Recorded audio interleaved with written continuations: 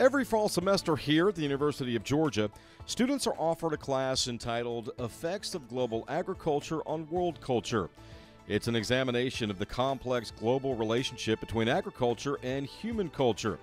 More specifically, it explores how humans have modified their environment to produce food and the effect that it has on cultures, national and international politics, social interactions, economics, and the environment. One of the things that we have noticed over the years is that students have misconceptions about how their food is raised, as well as misconceptions about the impact that they have when they purchase food on how their food is raised.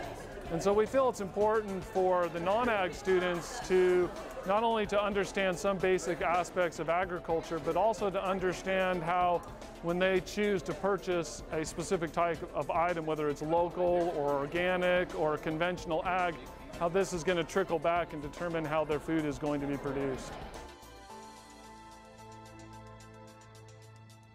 In the United States, only 1% of the population farms, and so for most of the students, they haven't even met a farmer.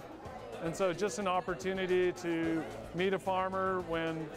they come to our class to speak, and also to understand that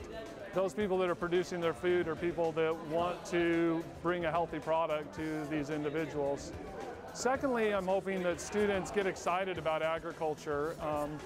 and maybe some of them change their majors to want to get involved in a field that has such a great impact on everybody in the world.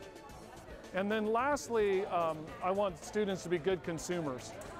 so that when they make a decision on what they're going to purchase, they actually have an understanding of what is the science behind it, what is the culture behind it, as well as what is the implications of their decisions.